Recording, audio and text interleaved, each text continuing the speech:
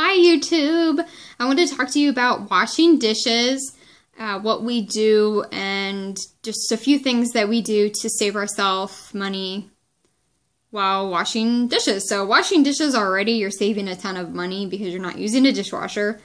We don't have a dishwasher, so our only option is to wash dishes. A few really great things to have if you are dishwashing is a dishwashing mat.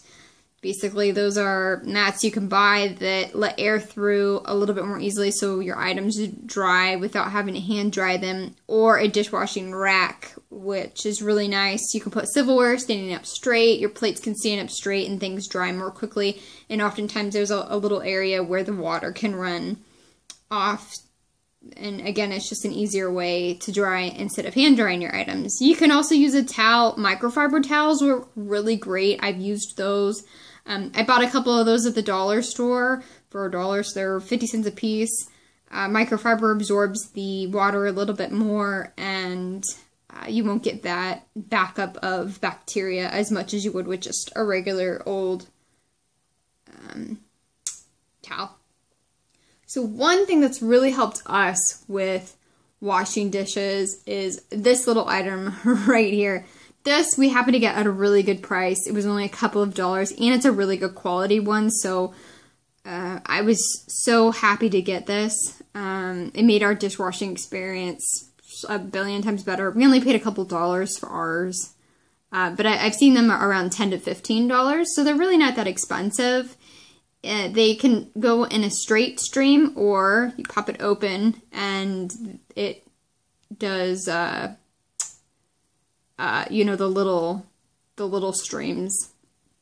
So you just hook it up on your faucet there. It also moves around, as you can see. So that's really nice for if you have a bigger pot that you're washing, or you have a bigger sink that you want to get clean really quickly. So this thing is awesome. I really love it. It has really saved me a lot of time and frustration with washing dishes. So another thing that is really nice to have when you're washing dishes are rubber gloves. So these are mismatching ones. I had gotten holes in the pairs, and so obviously I paired these two together.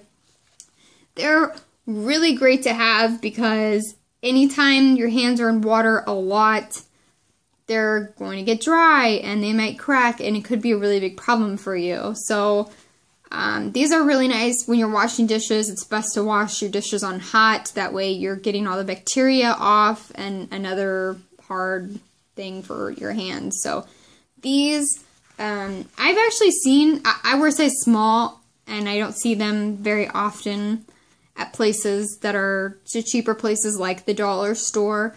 But I know that there are gloves at the dollar store you can get for $1. I always watch for sales for these, and I always get them super cheap. I think I got a pair one time for 49 cents, and they last me a while, a couple of months at least. They're for the rubber gloves. So get those. I really recommend getting those. It's worth if you have to pay $2, it's worth the $2 for how it's gonna save your hands. Another thing you have to have when you're washing dishes is the soap. I just happened to get a whole bunch of these. I got a whole bunch of them on sale, and then I had coupons, so I paid super, super cheap for these. I couldn't even buy them in bulk for how cheap I got a bunch of these. But it's really nice to have the littler bottles. So if you do wash dishes by hand, definitely invest in like a littler bottle, or reuse one of your old bottles.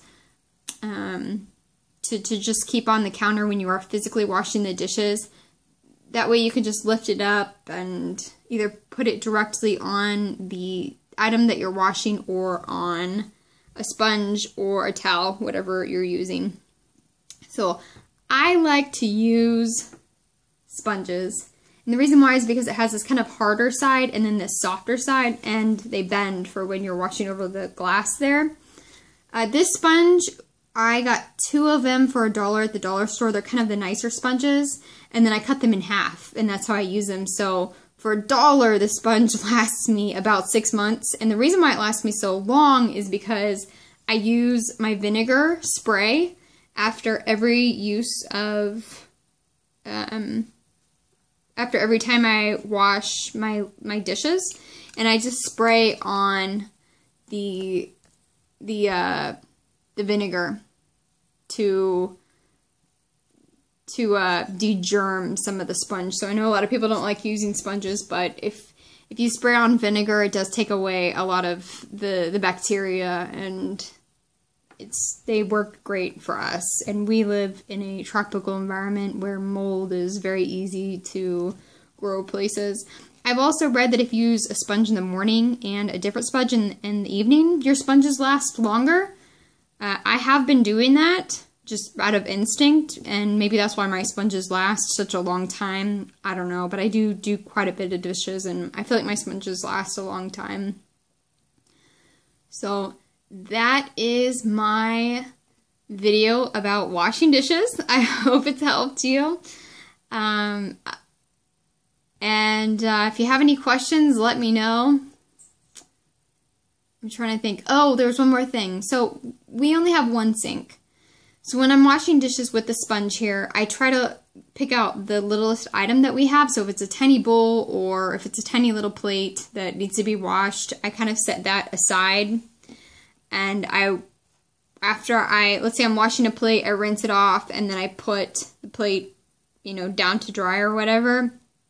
Sometimes you have to move around things with both hands. So when I do set down the sponge, I set it in the little bowl or the little plate that I have. That way that the water doesn't get everywhere and the soap doesn't get everywhere. So that's another little helpful tip. And then I just wash the little bowl or the little plate last.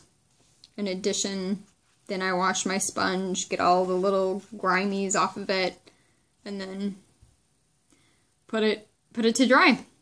So I hope that's helped. I hope you are able to use these tips. I wish some of these tips I would have known before I started washing dishes every single day. I probably would have saved myself a little bit of money. It's not a lot of money, but a little bit of money. And click like if you liked the video, and subscribe if you want to see more. Thanks, YouTube.